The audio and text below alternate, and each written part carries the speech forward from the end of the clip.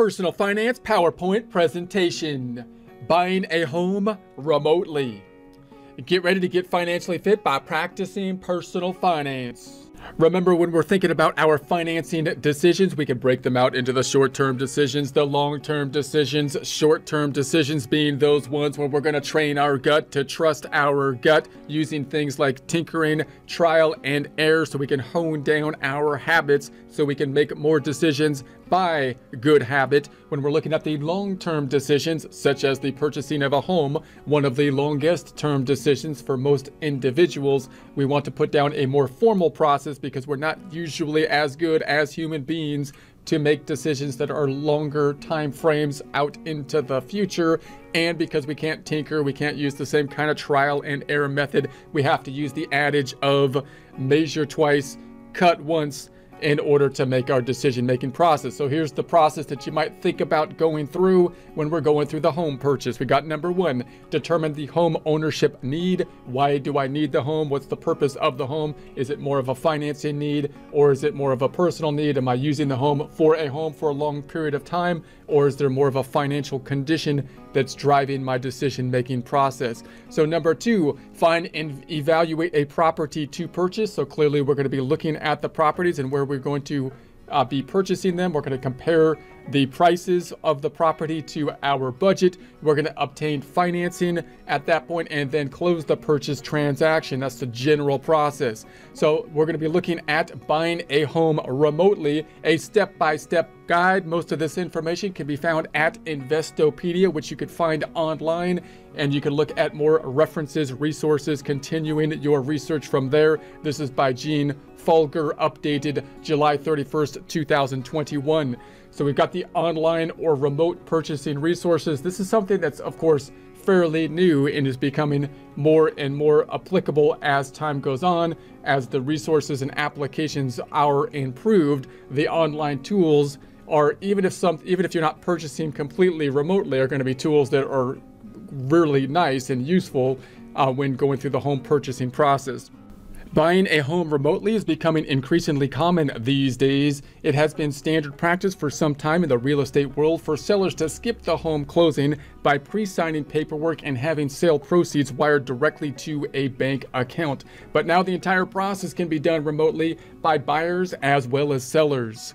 Why buy a home remotely, you might ask? During this point in time, we're dealing with the coronavirus and the aftermath of the coronavirus. Clearly, that is pushing more and more businesses, including in the real estate area, to push as much as possible into an online platform.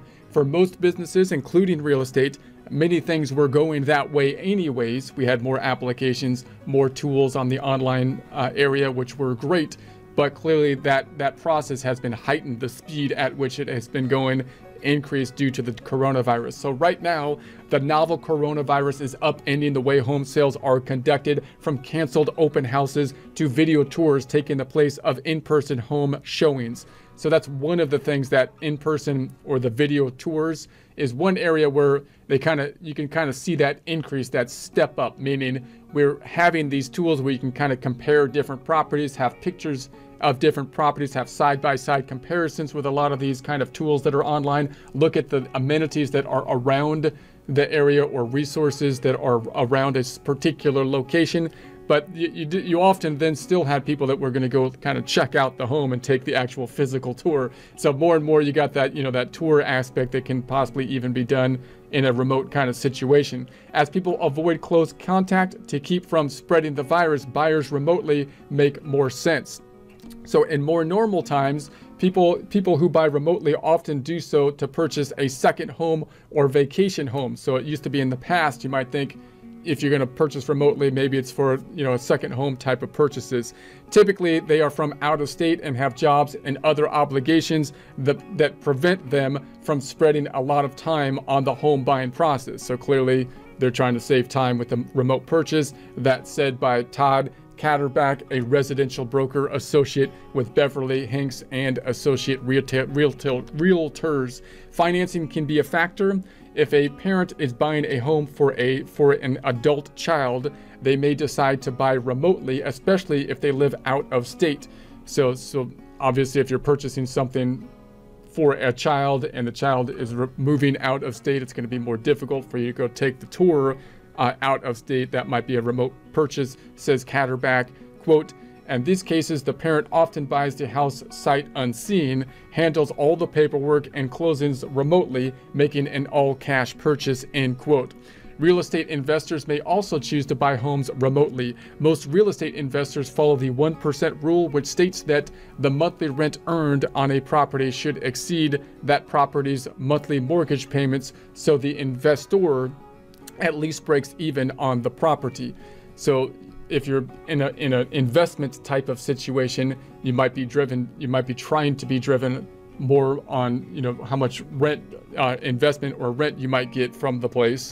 And this is a factor that you might be able to get just by the location of the place. So you might be more content with purchasing, for example, on a remote type of purchase situation. It's easier to find properties that follow the 1% rule in certain markets, which may be located in significant distance from the investor's home base. As a result, buying a house remotely can be an attractive time-saving option. So that allows you to basically invest possibly in different states or different areas, which could be great. I mean, for investing in real estate, usually if you were going to actually physically invest in the actual real estate itself, can be used to be more difficult. You probably are going to have real estate around your local area, but it would be nice if you can expand your investment outside of that local area so that you have a more diverse investment in real estate, which is becoming easier to do with some of these kind of online tools as well. Whatever your reason for buying remotely, there are certain steps you can take to ensure the process goes as smoothly as possible. Find the right real estate agent. So clearly you're going to need an agent. You're going to want an agent that is experienced with this kind of transactions that you're going to be dealing with and the way that they're going to be put in place. You will depend on your real estate agent to handle nearly the entire home buying process, so it's critical that you take the time and make the effort to find a good fit. Home buying involves a lot of moving parts, says Catterback. Quote, it's important to find a good personality match between the client and the agent. So clearly, if you're going to be working with someone for a good deal of time, you want to make sure that you have a good working relationship with that individual, or at least think that you can have a good working relationship with them. An interview is helpful, whether by phone or video, and it's always a good idea to get references to see what other buyers have to say. So clearly, you want to do some research when you're looking into an agent. Talk to them by phone or by online conference, get some background check on them if possible. Ask about experience. When you speak with a potential agent, Catterback recommends asking from the start, quote, how often have you done this process remotely? So if you're clearly focusing in on remote transactions, that might not be the expertise of many agents. You want to be upfront in terms of what you want from them, so everybody knows what is expected going forward. Experience matters, and agents who work frequently with remote buyers are more likely to understand how it works, negotiate favorably, and find suitable properties for the buyer. The agent should also be able to advise on a local lender. Quote, a non-local lender is likely to use a non-local appraiser, which can be the death knell in unique markets like Asheville.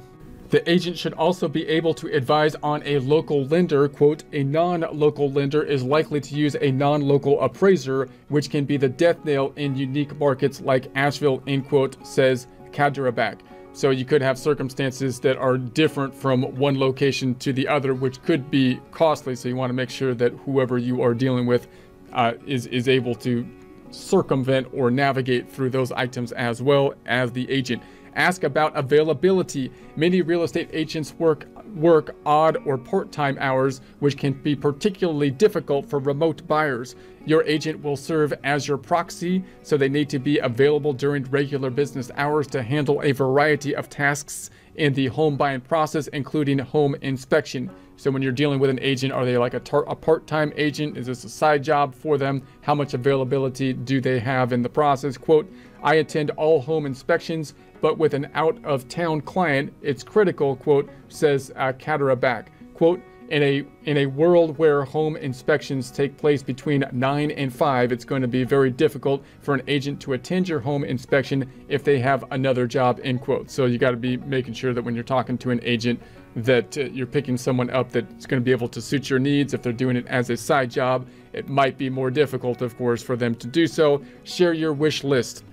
Once you have an agent, share your wish list so the agent can help you find the perfect property. The more refined your list, the quicker the home search may go to a point. So clearly, if you know what you want and you're listing out what you want, you're picking up an agent that has the time and the capacity and the ability to search for what you want, and then you're specific with them about what they are looking for, that will make things easier. If you have too many requests, it will likely slow down the process. So obviously we can, go overboard with the requests and whatnot, and that could slow things down. Stick to the things that really matter: size, location, house style, walk-in closet, and leave out the minor details that would be easy to fix or update in any home. So if you're saying, hey, I would like the den to be painted green or something like that, it's probably a little too detailed. You can paint it green. Maybe afterwards, let's stick down to the big things that really matter in the home purchasing process. So, and if there are any deal breakers, features you absolutely could not live without,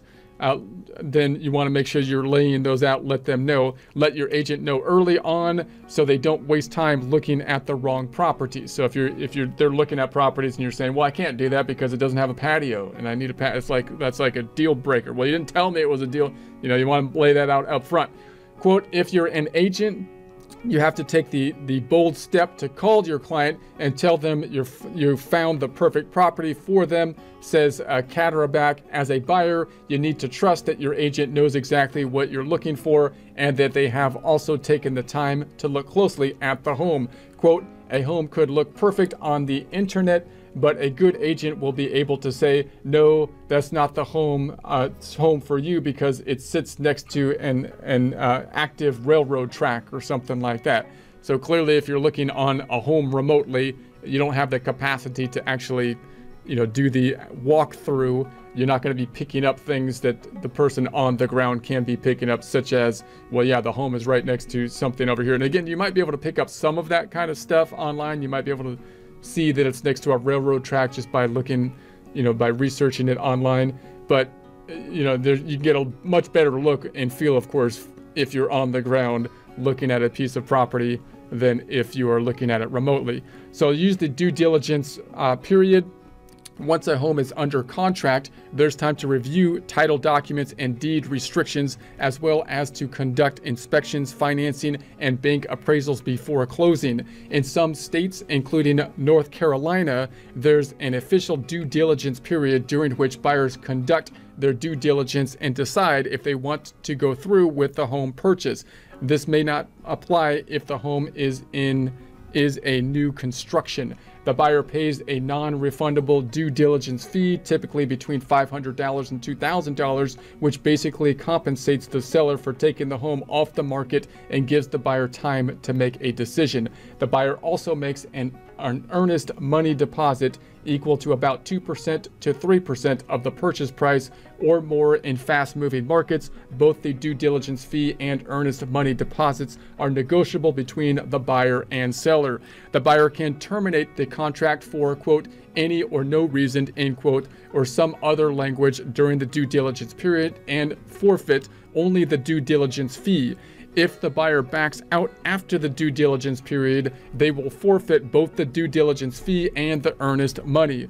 As only the due diligence fee is forfeited if the buyer terminates the contract during the due diligence period, this can open up an interesting opportunity for remote buyers. It can be used as a tool to get a house under contract while giving an easy out to terminate the contract with limited financial risk. In the case of buying remotely, it gives the buyer a window of time to view the property in person before making any final decision. Close remotely. So the closing process remotely, the e-Sign Act of 2000 makes your electronic signature just as valid as if you sign the documents in person. So this is another thing that really opened up a lot of the online kind of business process, these kind of e-signatures that are in place. So now we can kind of seal the deal in a remote fashion a little bit more easily, a lot more easily than before. In addition, advances in technology have made remote closing routine for sellers and very feasible for buyers. Your agent will send you all the pages of the contract and addenda. You'll sign them using an electronic signature system, which usually sends the signed forms back to the appropriate party. So if you've ever used these electronic signature systems, then they're pretty nice, at least from a logistics standpoint, because they can go through multiple people to get the signature and then send it back to whoever needs to sign it. If it needs to go to multiple people to sign it, then it can follow that pattern with an electronic signature program. So, quote, attorneys still require physical signature, so your agent will work with the closing attorney and FedEx all the necessary documents to you ahead of the closing, says Cataraback. So you might still have some physical signatures necessary for the agent.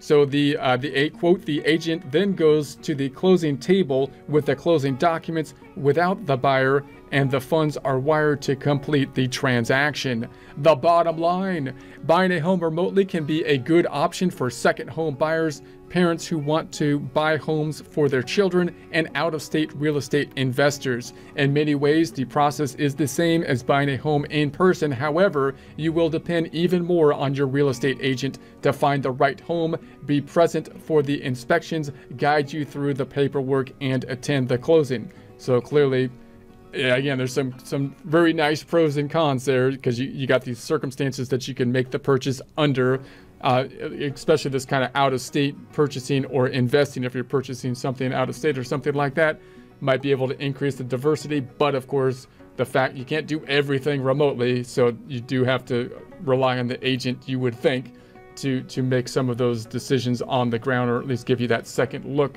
as someone that is physically looking at the property. As such, finding the right agent, one who has experience with remote transactions, is one of the most important steps you can take when buying a house remotely.